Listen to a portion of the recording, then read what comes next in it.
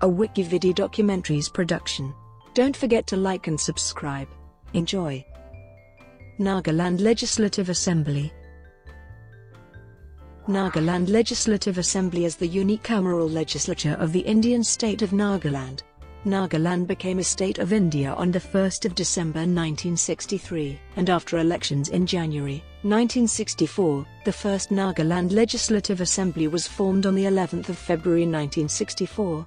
In 1974, the strength of the Legislative Assembly was increased to the present strength of 60 members. There is no nominated member in the House.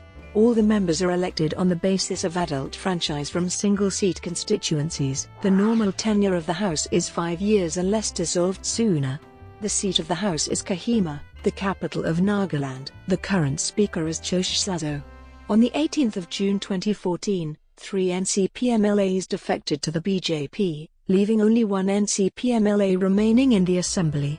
On 21st of November 2015, all 8 Indian National Congress MLAs merged with the Naga People's Front, furthering the party's seat count to 46. On the 12th of July 2016, the 12th Nagaland Legislative Assembly saw the passing of the Nagaland Salaries Allowances, other facilities of Chief Ministers, Speaker, Leader of Opposition, Deputy Speaker, and other members of the Nagaland Legislative Assembly / Parliamentary Secretaries and Pension for Ex-Members Act, 2005. President's rule has been imposed in Nagaland 4 times: 1975-77, 1988-89, 1992-93 and 2008.